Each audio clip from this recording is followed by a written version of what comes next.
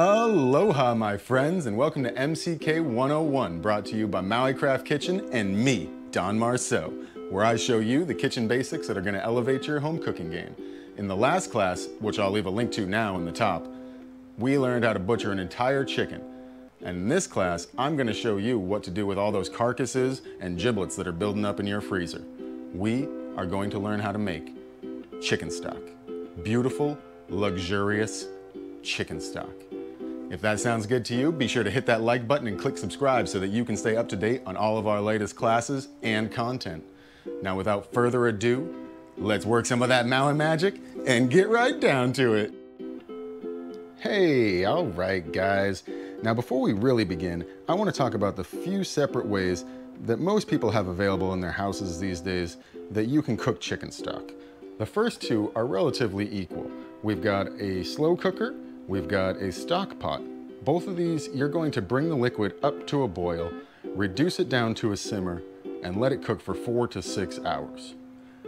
This option, a pressure cooker, which, by the way, I am not endorsed or sponsored by any of these companies. Yet, I am open to negotiations. So the last option, we've got a pressure cooker. And if you don't have a pressure cooker in your house yet, this is worth every penny of the investment. It will save you tons of time, hours and hours. So the pressure cooker, you just simply set it and forget it for about 2 hours, and then you're done, and that is it. So this is the option I will be using today, but by all means, feel free to use either of these, just like I said. Bring it up to a boil, reduce it to a simmer, and cook for 4 to 6 hours. All right, here we go to chicken stock. I've done the first step for you because I have complete faith that you can do this on your own at home. Take all your chicken parts, lay them onto a cookie sheet just like this, pop them into a 450-degree oven for 50 minutes, rotating halfway through to ensure even browning. What this browning is going to do is give our chicken stock a nice, deep chicken flavor. Next, just take your chicken parts and whatever vessel you choose to put them in, break them up as needed, and make sure that they fit right inside. Now that you've got your pan clear, do not put this in the sink. All of these little caramelized bits on the bottom of the pan have a delicious, intense chicken flavor that you want in the pot. So, how do you get it? While the pan is still hot from the oven, you've taken all your chicken parts off of it, simply put a little bit of water right on that pan. Take this high-tech instrument, something with a flat edge, and just push all of that water right around the hot pan, pulling up all that deliciousness just like this.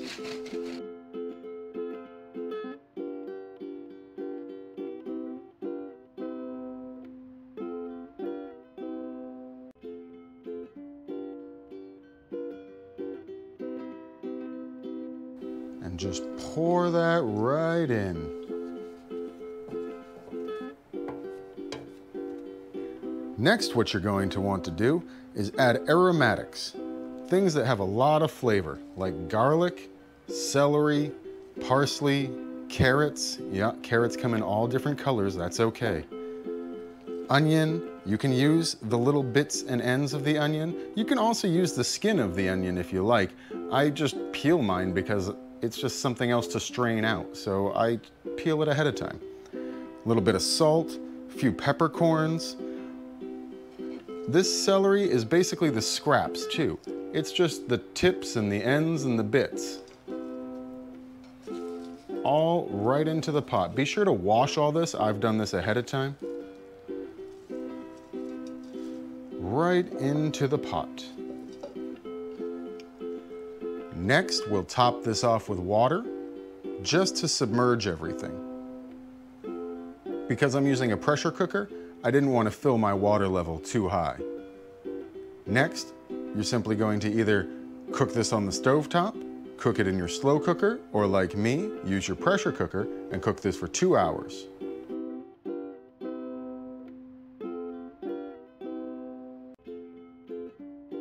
When your chicken stock is done, simply strain the solids from the liquid, portion, and cool. As your chicken stock cools, A fat cap will rise to the top and solidify. This is not only completely normal, it is 100% delicious, and I recommend you put it in everything you're making. You can either use your chicken stock straight away or freeze it for future use. Wow! Last class, you guys butchered an entire chicken. This class, you made your own chicken stock completely from scratch. There is nothing you can't do in the kitchen. You guys are unstoppable. Be sure to follow Maui Craft Kitchen on Facebook and Instagram to find out what's cooking next. Keep cooking and keep having fun, my friends. Many mahalos and much aloha.